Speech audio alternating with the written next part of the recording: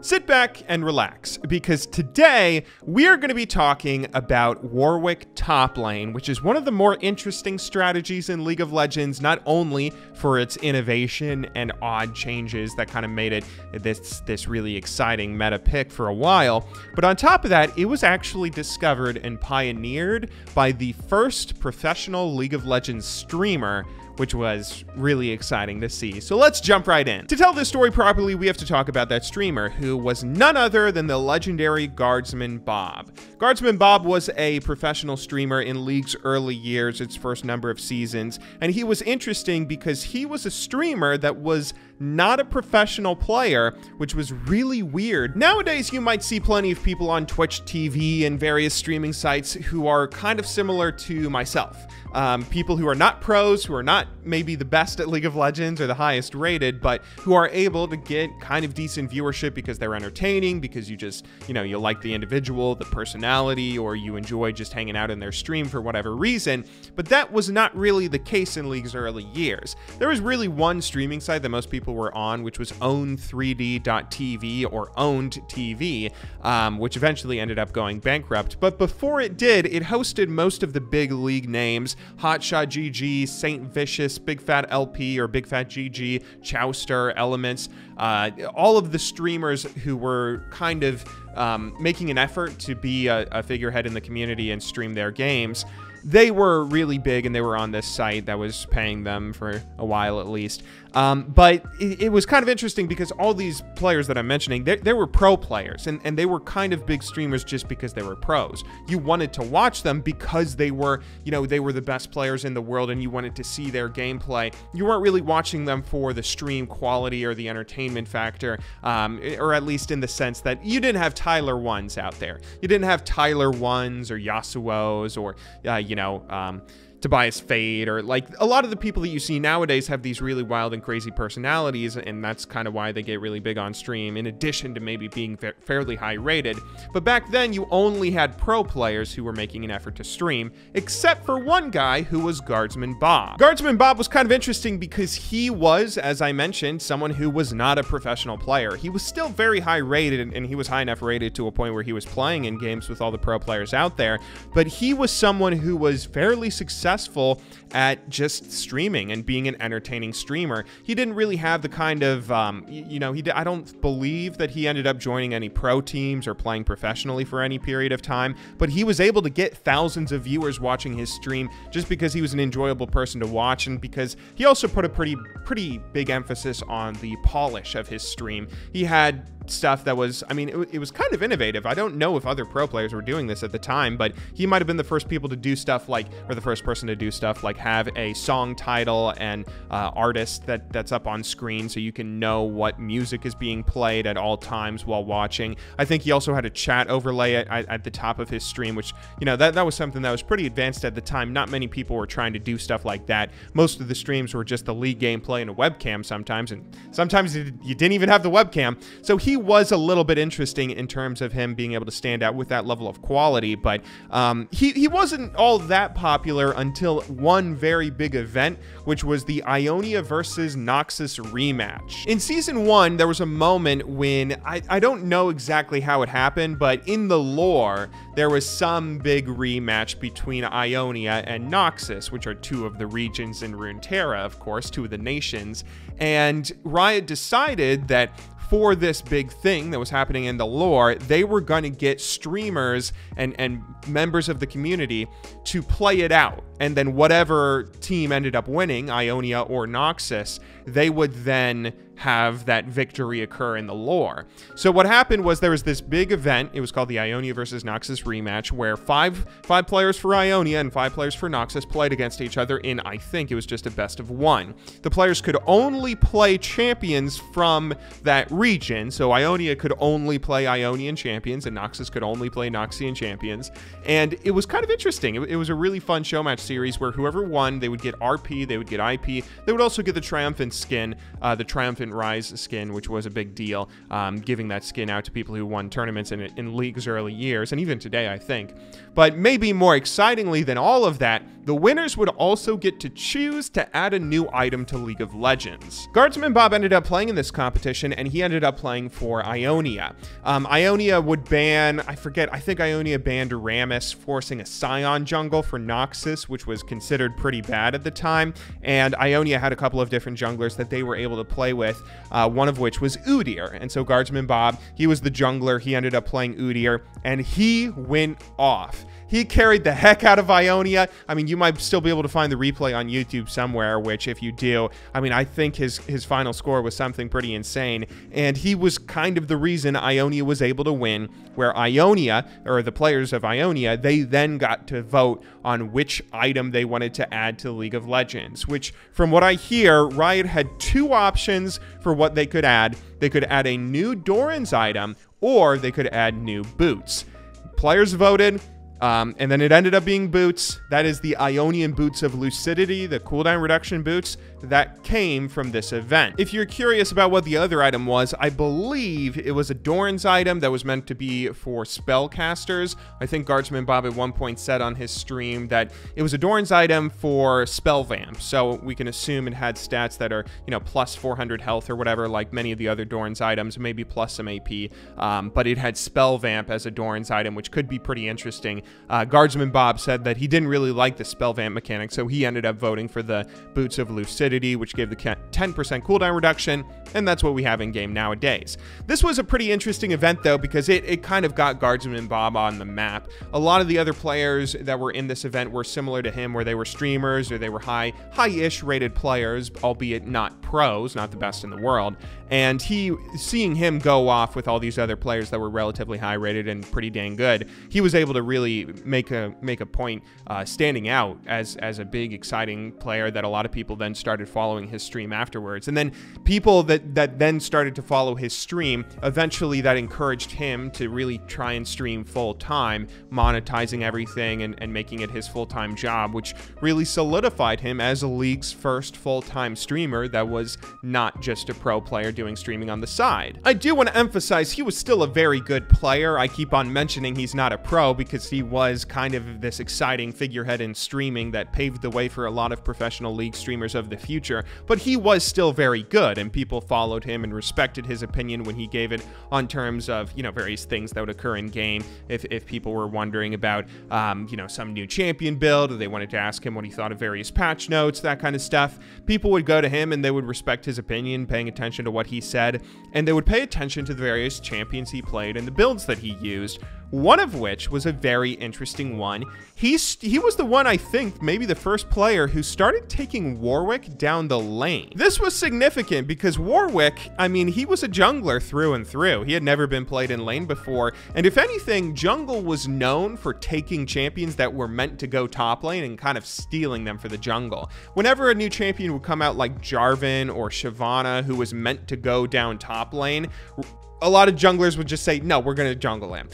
You know, Jarvan, even though he has this flag and drag and all this stuff that can be used to 1v1 people and poke them down in laning phase, he was played top lane for a little bit, but it wasn't long before junglers just started saying, no, his flag and drag is so good, we're going to use him to jungle. Same deal with Shyvana, same deal with Elise, same deal with Skarner, same deal with Nidalee nowadays, same deal with Rengar, and a lot of different characters. I mean, you could really list them off for a while. There's probably about 20 champions or so that jungle kind of co-opted from top lane, and it was weird that this was the opposite effect happening. This was a jungler who was solidified as a jungler through and through that was now being played top lane. The reason it worked, though, was because Warwick, he was really good in 1v1 situations. He was not just a top laner, but he was a mid laner too. People were taking him mid lane against mages. Like, you know, what is this supposed to do?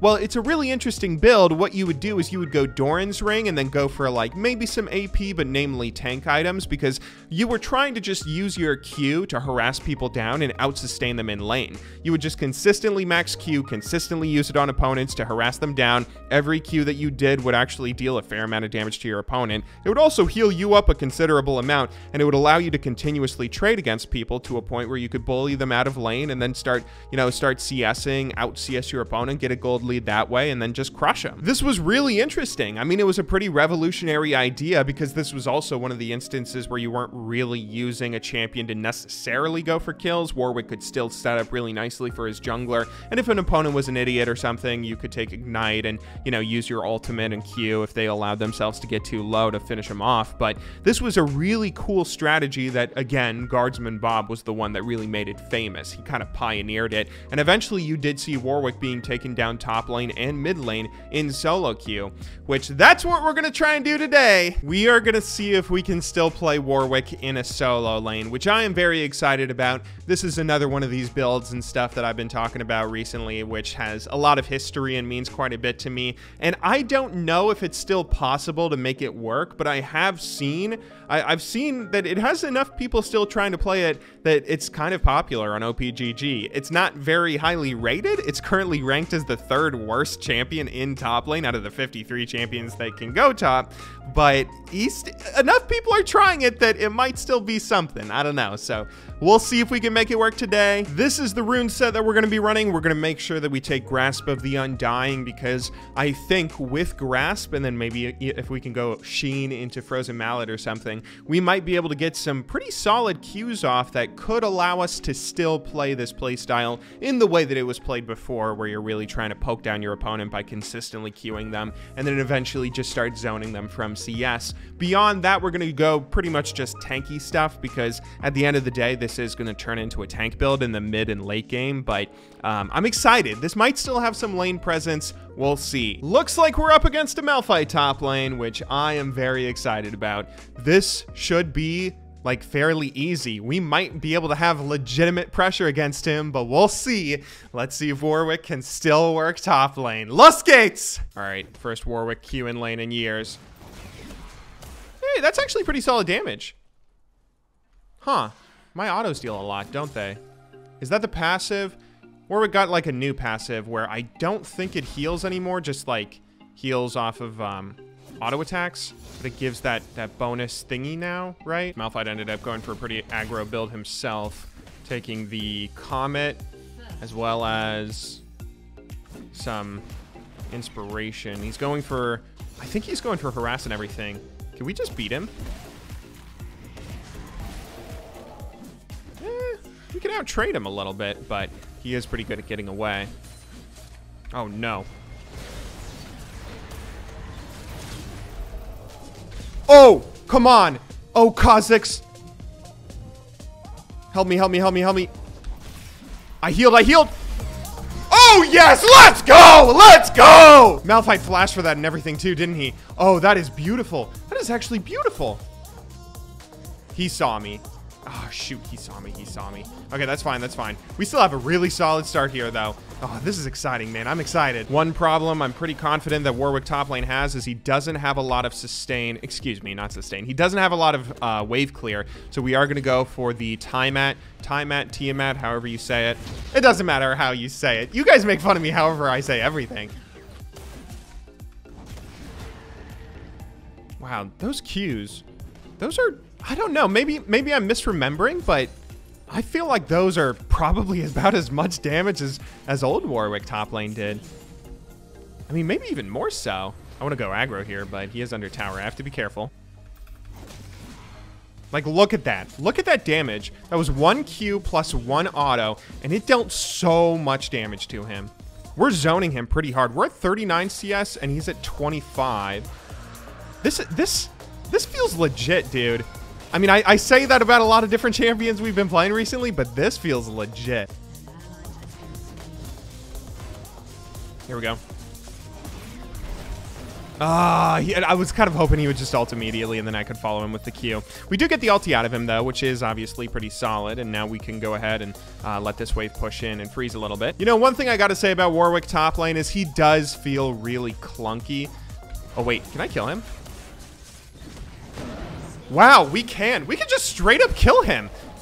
I'm in shock right now. Maybe Malphite is not considered that good of a top laner at the moment. That's certainly a possibility, but we are doing a lot better than I initially anticipated. One thing I do have to say about Warwick top lane is he feels kind of clunky, because if you look at like my auto attacks here, I have really low attack speed unless I'm attacking a minion that's under 30 health or under 50% health. Then my attack speed ramps up, because that's like how Warwick works now, I think, but it's really weird, and it does feel a little clunky. But that's the only bad thing about this. I feel like we're doing really well. 84 CS to 48. Malphite's trying to get a little bit more lane presence by spamming his Q on me, and it is getting me kind of low, but I am able to just keep queuing minions, even if he's not running in range for me to queue him. And that's healing me up to a point where I think I got to be careful about mana, but other than that, I'm doing pretty well. Uh-oh. What am I doing? I didn't realize I had no minions. I also saw Kha'Zix here, and I was kind of thinking I should be a little more aggro, but okay, I'm an idiot. I forgot. I'm just an idiot. Oh, here we go. Oh, look at that. Look at that harass, man. That is legit. That is legit. Nope, no, no. Okay. I messed everything up there, but it's okay because I'm a god. No, I'm not. I'm awful. Oh, I'm on my way. Oh, yeah, and we still have that ganking power, too, to show up to other lanes. This, you know, I think maybe playing some of the champions that I'm playing might help me a little bit with my lack of roaming and lack of map awareness, because I kind of have to help out teammates sometimes. Malphite's playing passively enough that we're not really able to get a kill on him anymore. He's not really doing much to allow me to go aggro. And the only time he does is when he has help, like Hecarim coming top lane. Shoot, I should have warded. He cleared a ward I just placed, didn't he? Oops. Even so, 20-minute mark. We're only 3 kills behind in total, and I've been doing a pretty dang good job top lane. 50 CS ahead of Malphite. I mean, that is something else, but let's go ahead, focus up, make sure we win this game, because they're 1 drake away from the Dragon Soul. Can we? Oh, that was good. Oh, that was good, but then it was bad because this stupid Hecarim is bailing out his team. He is carrying them, isn't he? Here we go. Okay, finally, we get the gank, get the easy kill. Thank you, Anivia, for coming top lane. I hope you're able to do a lot with that.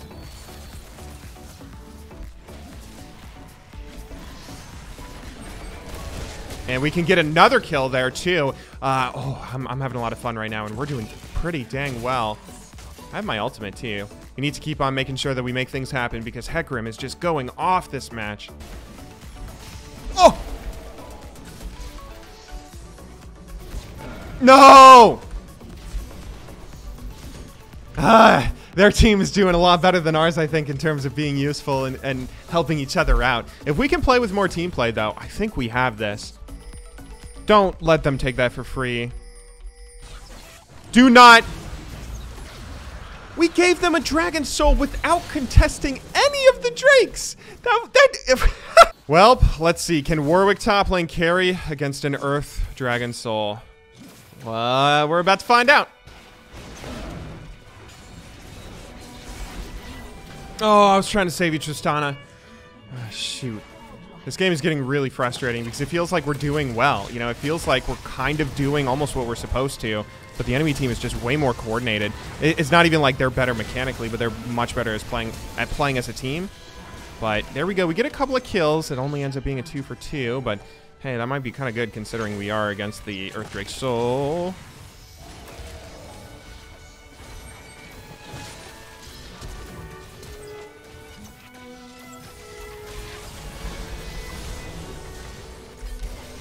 I'm dead.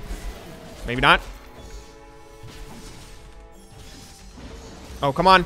No, if I got the Q off. Are we going to give an Elder Drake Soul for free as well? Yep, we are. Holy moly. Can we just stop giving up objectives for free? I know bot lane lost, but that doesn't mean we should just, like, give up everything. You know, that game was extraordinarily frustrating, but I think that was just because our teammates, like, didn't try. Like, if we have a jungle who tries to not give up everything for free, or a bot lane that doesn't lose super hard and give up every Drake, I think this could work. Let's try that one more time. Game 2 here. We're up against a Kale now.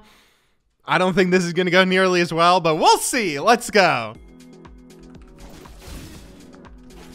Uh-oh. Maybe not uh-oh. That's actually a pretty good start. It could be better. It could be worse.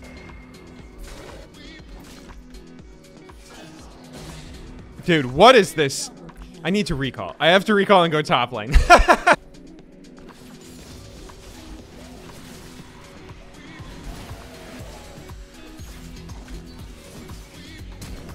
I could have played that so much better. That was so sloppy. But we do get a flash out of her, which is pretty solid. Maybe I should have even tried to flash after. I don't know. We'll go ahead and just try and freeze this wave if we can. Force a TP out of her now.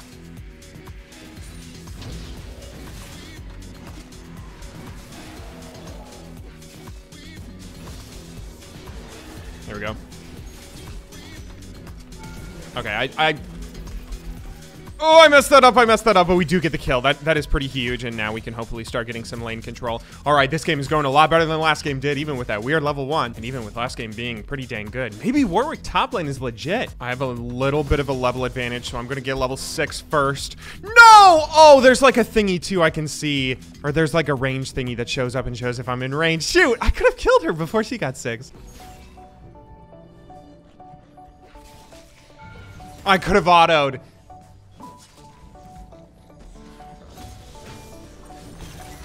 Okay, we got an ulti out of her that we didn't deserve to get.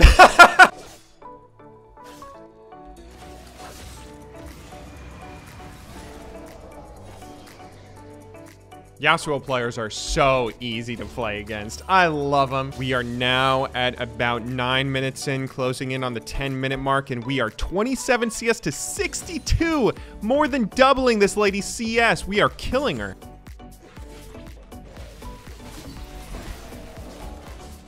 Is that it? No! Okay, we get the kill. We have to use the flash to do it, but we will live with plenty of health. And we can also set up a wave freeze here, maybe.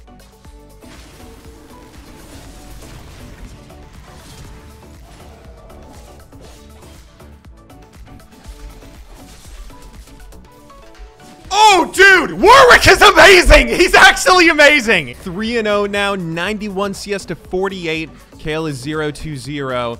And, I mean, I think with this might be a game that we just win. We have a Tarek Yi combo, and they did not do anything to shut it down. Our team is even taking an inhib, and we're 12 minutes in. These two games are obviously pretty stark in their contrast. One game, we had a frustrating team that did not do a good job of paying attention to some pretty basic things that you need to pay attention to in League of Legends, like the dragon, which is a really important objective since this preseason update. And compare that to this game, we obviously have a much better team who looks like bot lane was able to win 2 versus 2 and everything, and we were still able to have a solid team with the Tarek Master Yi combo that was able to go off, and oh boy, I'm in trouble. But even with all that being said, we win 5-1-0. I mean, the game's not quite over yet, but we didn't really have, he didn't gank top lane, we didn't get Tarek help. This game, we kind of went off. Oh. Uh-oh. Okay, hang on, I changed my mind, I don't want to do this. Oh, that was a... Can I not go through the wall? Oops. Okay, I messed that up. I think the thing that surprises me more than anything about this build, though, is that this still feels exactly like Warwick in lane felt before. I mean, I played a lot of Warwick mid lane and Warwick top lane way back when in Season 1, and maybe that was also into Season 2. I forget quite when that stopped being a thing, but I played it a lot myself back in the day, and this still feels the exact same way that it did before. There definitely is some quirkiness in the laning phase with this auto attack. The auto attack speed on low health minions, as well as the ability to kind of move fast when people in other lanes are getting low health. I mean, it's kind of weird, that stuff, and it definitely feels like you're not playing someone who's meant to be a laner. It feels like you're supposed to be a jungler. But that being said, I mean, this brought back a lot of fun old memories. And can we win this game right now? Oh, I might want to be careful about how deep I go.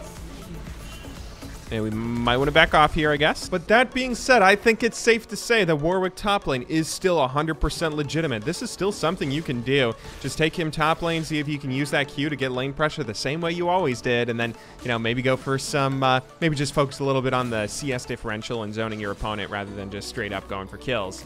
Oh, is this where we win? Okay, I'm messing up a little bit here. Going a little too aggro without my team, but they are all here now, and I still am alive. Give me that ulti. And I'm going to be slowed and... Oh! Oh, we got him! We got him! There we go! Good game. Well played. Oh, that was really fun. 6, 2, and 4 is our final score. And hell, you know, we maybe got carried by our jungle mid lane combo this game. But hey, we got screwed by our jungle mid lane combo last game. But either way, I hope you guys all enjoyed watching this episode of Does X Still Work in League of Legends? And I had a lot of fun making it. I will see you all in the next episode. But until then, thank you very much for watching. Good luck in solo queue, and have a wonderful day.